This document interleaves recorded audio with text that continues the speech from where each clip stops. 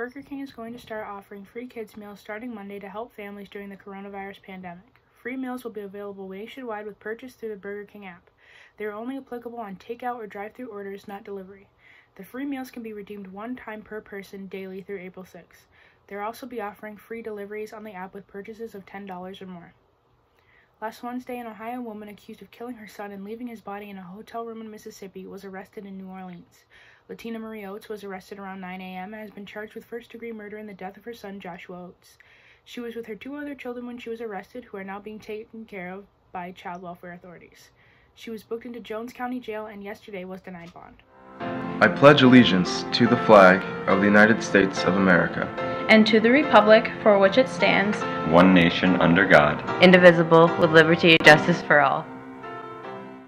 Anyone involved in the senior variety show should take advantage of the delay and keep working on finishing up those scripts so when we get back to it, we are ready to go. Follow ESM Yearbook on Instagram at YBESM and post pictures of what you are doing at home with a caption telling us what's going on.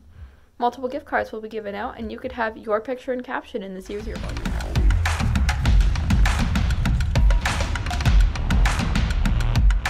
NBA news, Marcus Smart has tested positive for the coronavirus, as well as 3 76ers, 2 Lakers, and 1 Nugget. In NFL news, the Rams released 3-time Pro Bowler Todd Gurley.